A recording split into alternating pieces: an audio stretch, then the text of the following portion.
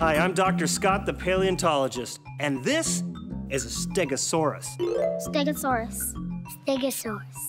Stegosaurus. Stegosaurus, like Morris, had plates on their back, but we don't know exactly what they used them for. One idea, or hypothesis, is that stegosaurs used their plates to make themselves look even bigger, maybe to scare away meat eaters or to show off to other dinosaurs. Another hypothesis is that they used their plates to cool themselves off. Since we can't watch Stegosaurus in action, paleontologists like to look at animals today to see what we can learn for them.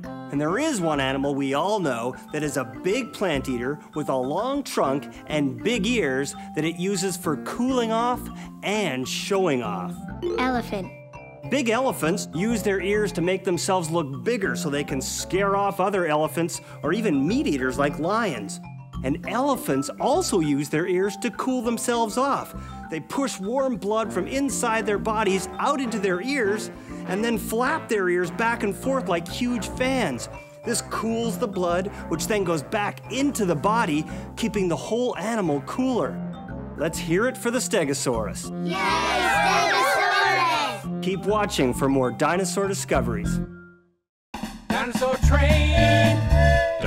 Once upon a time there was a mom. Her name was Mrs. Pteranodon. Sitting on her nest she heard a scratching and said,